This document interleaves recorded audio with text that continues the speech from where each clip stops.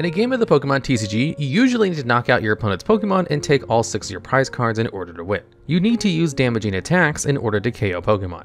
However, that doesn't mean that every card in the game can deal damage through attacks. So today, we're going to look at the best Pokemon cards that can't actually damage your opponent's Pokemon. And at number 10, we have Palkia and Dialga Legend. Before going into details on this card itself, it's important to clarify just how this two-part card works. In order to play Pokemon Legend from your hand, you need to put both halves of it onto your bench at the same time. Pokemon Legends also give up 2 prize cards when knocked out. This Pokemon has 2 attacks, neither of which can deal damage. For 1 water and 2 colorless energy, Sudden Delete lets you put one of your opponent's bench Pokemon and all cards attached to it into their hand. For 2 metal and 1 colorless energy, Time Control puts the top 2 cards of your opponent's deck into their prize cards, but makes you discard all metal energies attached to itself. Time Control is the main reason this card makes it onto this list, and the attack was a central piece of a unique combo deck. Prize Mill was a deck that sought to put all the cards in your opponent's deck into their prize cards by looping Time Control every turn. In the Pokemon TCG, a mill deck tries to win the game by getting all cards out of your opponent's deck. This works because of alternative win conditions in the game's rules. If you can't draw a card from your deck because you have none left, you lose the game. In order to set up the combo, you need 1 Magnezone and 1 Floatzel GL level X in play. Magnezone's superconductive Pokepower lets you attach electric or metal energy from your discard pile to one of your Pokemon, but puts 1 damage counter on it. When one of your water-type Pokemon is knocked out, Floatzel GL level X Water Rescue Pokebody lets you put it and all cards attached to it into your hand. With all 3 of these Pokemon in play alongside Palkia and Dialga Legend, you can use Superconductivity to set up Time Control every single turn. Then if your Palkia and Dialga is knocked out, Floatzel puts it and the non-metal energies attached to it back into your hand. Because Floatzel has no retreat cost, if you promote it to the active spot after your Pokemon is KO'd, you can replay the Palkia and Dialga, attach the added energies to it, retreat Floatzel, and then set up Time Control again thanks to Magnezone. Despite your opponent knocking out your Pokemon Legend worth 2 prize cards, they can never win the game by doing so since Time Control immediately gives them 2 more prize cards they have to take in order to win. Once set up, very few strategies could break the lock, and would eventually lose since all cards in their deck would get put into their prize cards. Even if you couldn't establish the combo win, the deck played attackers like Magnezone Prime and Magnezone Level X that could end the game quickly. Palkia and Dialga Legend being a key combo piece without dealing any damage makes it a great card to start off this list. And at number 9, we have Jirachi. This Pokemon has a fantastic attack and a great Pokepower that facilitates it. When you play Jirachi from your hand onto your bench, its Stardust Song Pokepower lets you flip 3 coins. For each heads, you can attach a Psychic Energy from your discard pile to itself. For 1 Psychic Energy, Time Hollow lets you devolve a number of your opponent's Pokemon in play up to the number of energies attached to Jirachi. Most of the time, Stardust Song will let you attach 1 to 2 energy cards to itself, something helpful to many different decks. In decks using Magnezone Prime, Stardust Song could potentially represent an additional 150 damage by providing 3 energy cards that can be put into the Lost Zone by Magnezone Prime's Lost Burn attack. Due to how the standard format was going in the 2011 World Championship, Jirachi's Time Hollow was also an exceptionally powerful tool for taking knockouts. Since the format was full of Stage 2 Pokemon that use Rare Candy to skip their Stage 1 evolution and evolve directly from their basic Pokemon, Time Hollow would be able to KO many Stage 2 Pokemon very easily. Any Magnezone evolved from a Magnemite by way of Rare Candy was threatened by Time Hollow if it had 50 damage counters on it. Decks using a combination of Yanmega Prime and Kingdra Prime could put 50 damage counters on any Pokemon during their turn with a combination of a linear attack and Spray Splash. Later on in the standard format, Jirachi gained a fantastic partner in Kyurem. For 2 water and 1 colorless energy, Glaciate deals 30 damage to each of your opponent's Pokemon. Kyurem decks frequently use ways to quickly set up Glaciate to spread damage as early as possible. One common method was to use Electro Prime's Energy Might Pokepower to KO itself and attach all energy cards in the top 7 cards of your deck to your Pokemon in any way you like. Jirachi also had reasonable synergy in this type of deck. Since many of the best attackers had colorless energy requirements, decks using Kyurem and Electrode could afford to play a few Psychic Energies to grab off of the deck with Energy Might and attach with Stardust Song later in the game. If you were really in a pinch against a deck with multiple damage evolution Pokemon in play, you could use Energy Might to attach from the deck to Jirachi. Since Time Hollow lets you devolve regardless of what energy is attached to you, you could potentially swing a game in your favor by devolving every Pokemon on your opponent's field. Sadly, this standard metagame was full of powerful basic Pokemon that Time Hollow did nothing against, so Jirachi only saw play in the earlier stages of the format. And at number 8, we have Phantump. This Pokemon has a simple Ascension attack. For 1 colorless energy, you can search your deck for a Pokemon that evolves from Phantump and evolve it. Phantump stands out amongst many other Pokemon with Ascension attack because of what you get to evolve into. Trevenant was a disruptive Stage 1 Pokemon thanks to its Forest Curse ability. While Trevenant was in the active spot, your opponent couldn't play any item cards. Phantump and Ascension functionally guarantee that your opponent would only get to use item cards on their first turn. Going first, you could simply evolve into Trevenant on your second turn. If you went second, Ascension lets you set up Trevenant from your deck on your first turn. If a strategy relied on item cards couldn't fully set up on the first turn, Force Curse would be game winning on its own. Going second, Ascension also helped the deck set up a Trevenant Break a turn earlier than it could without. For those that don't know, a Pokemon Break is a special type of card that goes on top of a Pokemon with the same name. Pokemon Break could use all the attacks and abilities of the Pokemon under it. In practice, this gave Trevenant an immensely threatening attack, which spread damage on all of your opponent's Pokemon. For 1 Psychic and 1 Colorless Energy, Silent Fear put 3 damage counters on all of your opponent's Pokemon. Against decks like Night March with multiple low HP Pokemon, such as Joltik in play, Silent Fear was capable of taking multiple KOs in a single turn for little investment. The attack also got around effects like Mr. Mime's Bench Barrier ability because it placed damage counters on Pokemon directly instead of doing damage. The Stadium card Dimension Valley also lets you use Silent Fear for a single Psychic Energy, having the attack requirement. The need for very little resources to use such a strong attack backed by incredible disruption made recycling the cards needed to keep a continuous stream of attackers going very easy. A single Super Rod could shuffle back a Trevenant, Trevenant Break, and a Psychic Energy to use Silent Fear all in a single card. Even though decks built around Trevenant saw some play before Phantump was released, it can't be understated how important Ascension giving turn 1 access to item lock when going second was for the deck's viability. Even after Trevenant rotated out of the standard format, Phantump and Ascension meant it saw continued success in the expanded format. Decks in the expanded format were usually far more reliant on powerful cards printed over the years, so Phantump and Trevenant were even stronger of a lock there. Phantump enabled a highly consistent item lock in both the standard and expanded format. And at number 7, we have Bunnelby. This Pokemon has 2 great utility attacks and the Omega Barrage ancient trait that lets it attack twice each turn. For 1 Colorless Energy, you can use both its attacks. Burrow lets you discard the top card of your opponent's deck, whereas Rototiller lets you shuffle 1 card from your discard pile into your deck. While in the standard format, Rototiller gave Bunnelby a legitimate niche in a wide variety of decks that could afford to take a turn to recycle key resources they otherwise couldn't with item cards. To exemplify how many decks wanted access to Rototiller, in the 2015 World Championship, Bunnelby saw play in 4 distinct strategies that all made the top 32 of the event. In decks using strong single prize attackers like Donphan, they could take a turn to use Rototiller twice since they gave up less prize cards per individual knockout than your opponent took. Rototiller was the main attack players looked to use, but Burrow was also competitively relevant. In control decks, Burrow could be used to mill at your opponent slightly faster than you otherwise would be able to, although these strategies did mainly use Bunnelby for Rototiller. In the expanded format, Bunnelby saw extensive use for the exact same reason it was in standard. Many Solrock GX decks appreciate the ability to shuffle back powerful item cards into their deck, but where Rototiller really excelled was in stall decks. Stall decks in the expanded format rely on recycling key one-of cards that are useful in specific situations, something Bunnelby excels at. It's also worth noting that Oranguru, a card that you shuffle back any 3 cards, was so good in the format it got banned from the format. The effect of Rototiller is very worthwhile, even if you get 1 less card compared to the banned Oranguru's resource management. And at number 6, we have Solrock. This Pokemon's Lunashade Pokebody prevented all colorless Pokemon from using their Pokepowers as long as you had a Lunatone in play. For 1 Colorless Energy, Call for Family lets you put a Lunatone from your deck onto your bench. Lastly, for 1 Fighting Energy, Hyper Beam lets you flip a coin.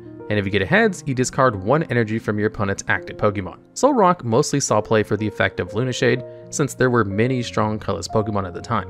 The most notable at first being Pidgeot. Pidgeot could be played in almost any deck. Its Quick Search Pokepower lets you add any card from your deck to your hand once each turn. Pidgeot helped to boost the consistency of many decks using Stage 2 attackers, since you could always find the missing pieces to set up your Pokemon. If a deck wanted to deny the utility of Quick Search, players had the option of using Disruptive Stadium card like Battle Frontier, which shut off all Pokebodies and Pokepowers of evolved colorless, dark, and metal type Pokemon, or Solrock. While many players opted to use both in their decks, Solrock and the necessary Lunatone were very easy to search out of the decks with Holon Mentor. With this single supporter card, a player could search Solrock, Lunatone, and another basic Pokemon to set up their strategy while hindering their opponent. Lunatone itself was also a disruptive Pokemon due to its Soul Shade Pokebody. If you had Solrock in play, Fire-type Pokemon couldn't use their Pokepowers. With cards like Magcargo and Flareon EX in the format, there was a good chance that either Solrock or Lunatone would hinder your opponent's strategy. Even after Pidgeot rotated out of the standard format, the pair continued to see play to handle Pokemon like Delcatty and Flygon EX. For its entire lifetime in the standard format, Solrock was used to counter strong colorless Pokemon, and easily deserves a spot on this list. And at number 5, we have Yveltal. This Pokemon only has one attack, but that attack is extremely powerful. For 1 Fire, Psychic Darkness, and 2 Colorless Energy, Amazing Destruction automatically knocks out your opponent's active Pokemon. This card is eligible for this list since the attack doesn't do damage. It just KOs the defending Pokemon with no additional effects or downsides. For most of the card's time in the standard format, Amazing Destruction was far too difficult to set up in order to be competitively viable. With the release of Silver Tempest though, Yveltal slotted perfectly into one of the most dominant decks in the game's recent history. Lugia V-Star decks had no issue setting up Amazing Destruction when they needed to take a crucial KO. Thanks to Lugia summoning V-Star power, you could put 2 Archeops from your discard pile straight into your bench. Each of Archeops' Primal Turbo ability lets you attach 2 energies from your deck to your Pokemon in any way you like. Setting up Amazing Destruction with 2 Primal Turbos active was easy. All you had to do was just attach 3 Auroran energies and 1 Double Turbo energy from your deck. Lugia decks use Yveltal to take high HP VMAX Pokemon that would otherwise be too hard to one-hit KO, such as Mew VMAX. Its use wasn't as complicated or nuanced as other cards on this list, but Yveltal was a key component of one of the strongest decks in the history of the Pokemon TCG. And at number 4, we have Frogadier. This Stage 1 Pokemon has the Water Duplicate attack. For 1 Water Energy, Water Duplicates lets you play up to 3 Frogadiers from your deck onto your bench. Much like Phantump earlier in this list, Frogadier was part of an evolution line, in this case Greninja, that made setting up your evolutions easy. Greninja decks were a strong meta contender during the 2016 and 2017 standard formats, with Frogadier being a big portion as to why. Water Duplicates help circumvent one of the historically worst issues with evolution decks and make Greninja decks extremely consistent. Usually, setting up a board of evolution Pokemon is fairly slow since you either need to find the proper Stage 1 Pokemon to evolve into, or find a Stage 2 Pokemon plus a rare candy. On top of that, you also need to set up your basic Pokemon ahead of time since you couldn't evolve the same turn you put them into play. Access to Water Duplicates meant that if a single Froakie was capable of evolving at any point in the game, a single Water Energy meant you could set up all the Stage 1 Pokemon you need for the rest of the game. With cards like Dive Ball or Trainer's Mail, finding the needed Froakie or Frogadier was trivial. Once fully set up, Greninja was a difficult deck to stop. With only a Water Energy, Greninja could use either of 2 strong attacks. Shadow Stitching dealt 40 damage and prevented your Pokemon from using Pokemon abilities during their next turn.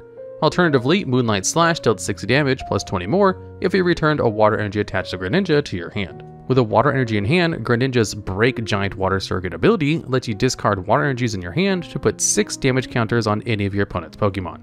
The Pokemon Break also had 170 HP, a ridiculously high amount for a Pokemon only worth 1 prize card. Due to that high HP, many decks couldn't deal with Giant Water Shuriken putting 60 damage on one of their Pokemon and getting locked out of abilities. If your opponent managed to clear Greninja Break, they would get to add all parts of the evolution line back to their hand if it got knocked out with a Splash Energy attached. Despite discarding energy every turn, a Greninja player would rarely run out of energies in hand due to Starmie's Space Beacon ability, adding 2 Water Energies from your discard pile to your hand every turn. Even in the expanded format, the full setup is so powerful that the deck has seen some competitive success despite not taking advantage of the wider card pool, as well as some other strategies. While Greninja is the face of the deck, Frogadier is one of the main reasons it saw much of its competitive success. And at number 3, we have Ditto Prism Star. This Pokemon only has a single ability.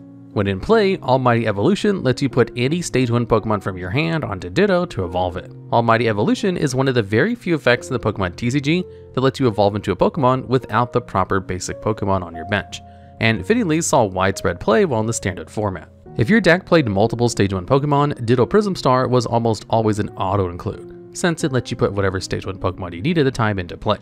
Almighty Evolution also meant that you could play Stage 1 Pokemon without their corresponding basic Pokemon in your deck, something especially relevant for Stage 1 Pokemon that might be only worthwhile in specific matchups. One good example of this card's flexibility is its usage alongside Alolan Muck while the two were briefly in the standard format together. Normally, playing a Stage 1 for only specific matchups alongside the basics needed to evolve into it can be somewhat clunky. Almighty Evolution lets you take advantage of powerful Stage 1 Pokemon without needing to play the Pokemon they actually evolve from. In a matchup where you didn't need Alolan Muck, you could just evolve your Ditto into a thing like Solrock GX, Lycanroc GX, or Alolan Ninetales. This same flexibility gave Ditto a bit of a surprise factor as well. If you put the card into your bench, your opponent had no way of knowing what you were going to evolve into since the options were limitless. Simply including this card into your deck meant that using multiple evolution lines was much easier because Ditto Prism Star acts as a copy of every basic Pokemon you needed. With Almighty Evolution, it wasn't uncommon to see decks using multiple Stage 1 Pokemon with only a single copy of their corresponding basic Pokemon doing very well at tournaments. The applications for Ditto Prism Star were only limited by your imagination. and it's seen play with an immeasurable amount of unique decks and strategies across both the standard and expanded format.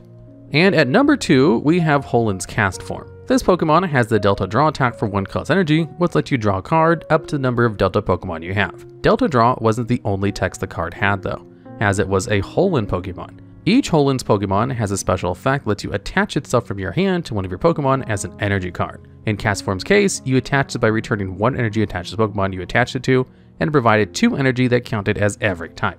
That effect to let you attach Castform as an energy card is what made it a multi-format all-star.